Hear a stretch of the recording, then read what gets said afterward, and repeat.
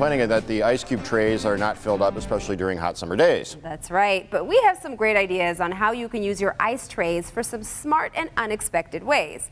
First, a couple of things that I have for you are all about your drinks and how you can zhuzh them up with some interesting ice. You ready? I am. Step on over to my office. First things first, we all got some lemons in the house, right? Sometimes I buy too many, so why not freeze them in some ice cubes? Really easy, cut them up, sprinkle, sprinkle, sprinkle in an ice tray. Do you have to say sprinkle, sprinkle while you're doing it? Yes, you do. You absolutely do. No, I'm kidding. It's optional. You can say something else. Say abracadabra, whatever floats your boat. Then pop Boozdy, boozdy, bop, zitty bop. There you go. And then you'll get lovely little ice cubes like this. Check it out. There's a lemon in there. Lemons are frozen in there, right? Another idea. You know what would be really cool with that is, you know how you get those bourbon ice cube trays like I got Jay? You use distilled water, and then you'd have this lemon in a completely clear ice cube that you could drop in your drink. How cool is that? See, we're coming up with ideas. We're taking life up a notch on Live in the D. So then how about some fruit juice? Okay. Sometimes there's some left over. Make those into ice cubes too. You know how to do that. Just pour them in the ice tray. And then, of course, don't spill it like I just did. But then when you're done, you've got lovely little ice cubes of fruit juice. And then you know what you do, because you know we don't want to stop there. Just drop that right in your vodka and you're good to go. Vodka. Not on the show. It's not noon yet. Can you open this for me? Sure. So I hope I can, because it'd be pretty embarrassing if I couldn't. No, you got it. That's what we keep you guys around for up in here.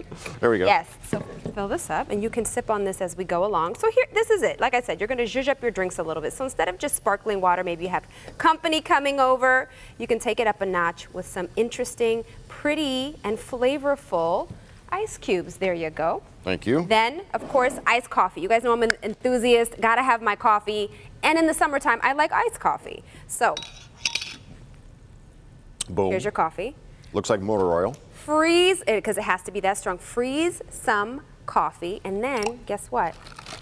No more watered down iced coffee. How about that? All right, now here's another one. It's summertime. There are tons of beautiful fresh herbs all over the place. Yes, right? You should see my wife's basil outside. Okay. Speaking of, I've got some basil right here. Put those into your ice trays. I've got some basil and I've got some thyme. Fill them up, fill them up, fill them up, fill them up. Add a little olive oil to each ice tray. Doesn't it smell good? You're telling me the olive oil freezes? It freezes. Yes, sir, it does. And then you'll get little cubes like this right here. So when you're ready to cook, you just pop them out of an ice tray. Okay, they started to melt, but you get the idea. They're right here. You'll have your herbs frozen in a block of ice. What if you wanted basil with your eggs?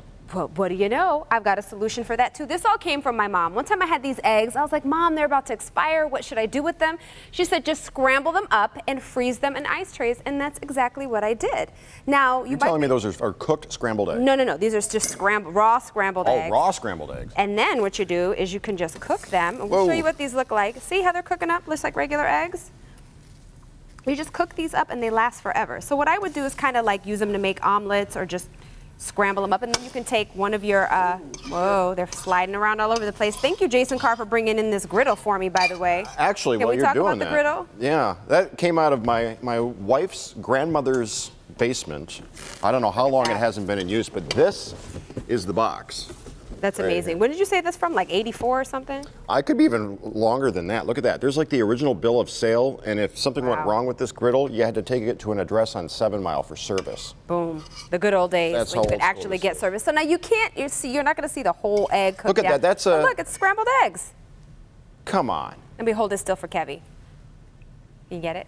That is the weirdest thing I think I've seen in quite some time. An ice cube of frozen raw egg turning to scrambled eggs on a skillet right in front of my eyes.